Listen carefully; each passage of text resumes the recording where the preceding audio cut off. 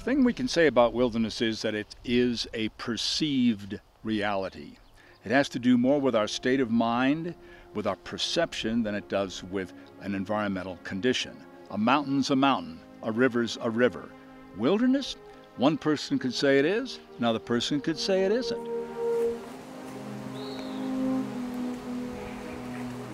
So there's a lot of subjectivity in wilderness. But there's something I think we can agree on, and that is that it refers to a condition, an environmental condition, or it could be a form of life, or it could even be a river that is not controlled.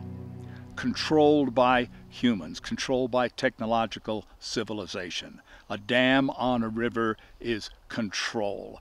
Pavement is control. So for a compact definition of wilderness, you could say self-willed land. Land that is not controlled. Land that is responding to its own needs, its own evolutionary trajectory, self-willed land. Same token, a wild animal is one that is not domesticated. Cow, obviously, is controlled. Deer, not controlled. We can use the term wild to refer to that condition of having its own self-will. Willed, contracted to wild, is what we're talking about.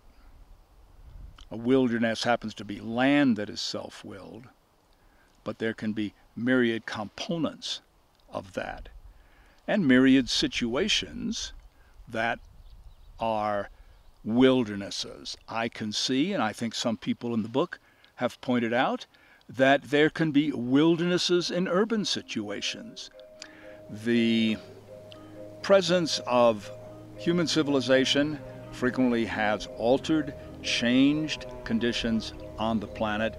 So to have an area that is wild gives emphasis to the idea of sharing the planet with other life forms, allowing them to have their place in the sun, allowing them to pursue their evolutionary future. For the most part, when we use the term in terms of public lands and in terms of recreation and in terms of evolution, we're talking about a pretty big piece of country that is answering to nothing but its own will and is self-willed.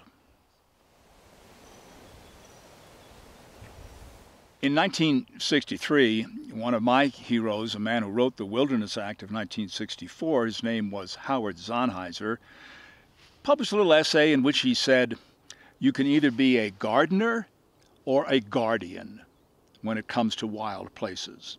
If you're a gardener, you go in there and you intervene, you control, you change things. If you're a guardian, on the other hand, you simply protect its opportunity to respond to its own rhythms, to its own evolutionary directives.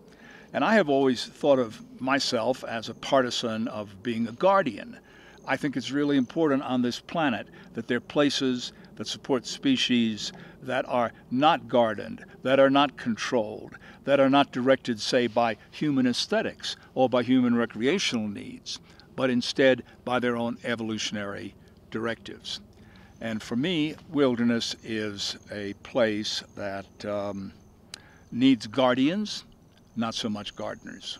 One of the modifications that I would be in favor of has to do with corridors of access for wild creatures.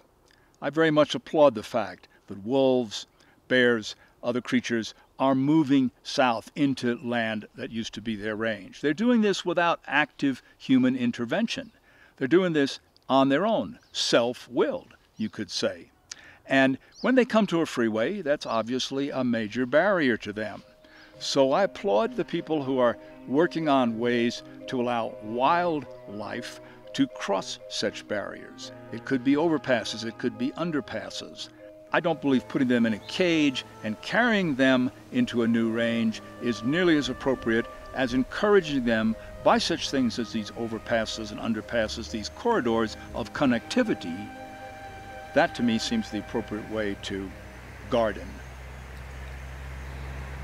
Island civilization is a term that I give to a vision long in the future that sees the consolidation and compactness of civilization and leaving most of the world wild.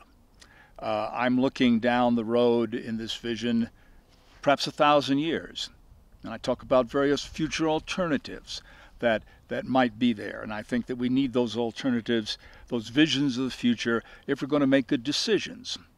And one of the things that drives me toward the idea of island civilization is that we are but one species of 30, maybe 100 million on this planet, most of whom are wild, most of whom are not controlled by us, most of whom are not driven by our tastes and our needs and our values.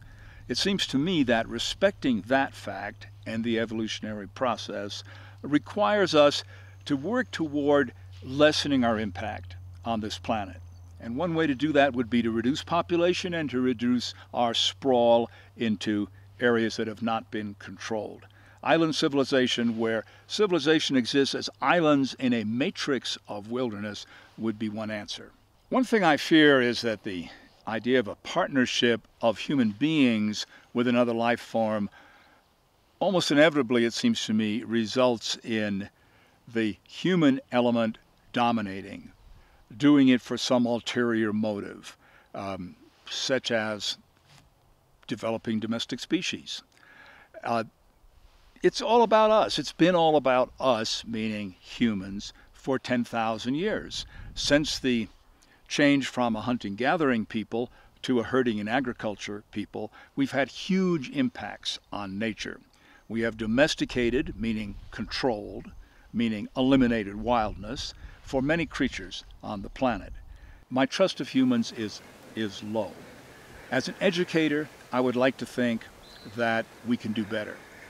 I would like to think that we could be impelled by love, or we could be impelled by fear to work out a new way to occupy this planet. I call it, as the book suggests, island civilization. I just think we have decisions to make right now. One switchback at a time. First switchback is to preserve biodiversity. If our gardening efforts can result in the preservation of biodiversity rather than the elimination of it, if we have the maturity and the humility to say we value creatures that are no use to us, that are even threats to us, if we have that kind of humility, then I think that gardening could lead the way toward a fuller approach to island civilization. Wilderness is usually thought of as an area, as a place, usually an extensive place, a place, to use the same root word, where you can be bewildered. It's not a word we use very much, but the word bewilder stems from that same root as wilderness, self-willed, people not in control, people becoming bewildered. First, more of a place. Wildness is a quality that can be exhibited by something as humble as a small plant, as an insect that is growing without encouragement by humans, that is self-willed, that is pursuing its own evolutionary future. Human civilization has been struggling against wilderness for 10,000 years. Wilderness did not really exist before the advent of herding and agriculture and what we call settlements and civilization. Hunters and gatherers don't understand the word wilderness. But with corrals and town walls and gates and moats, we began to define what we controlled from what we did not control, the civilized and the wild.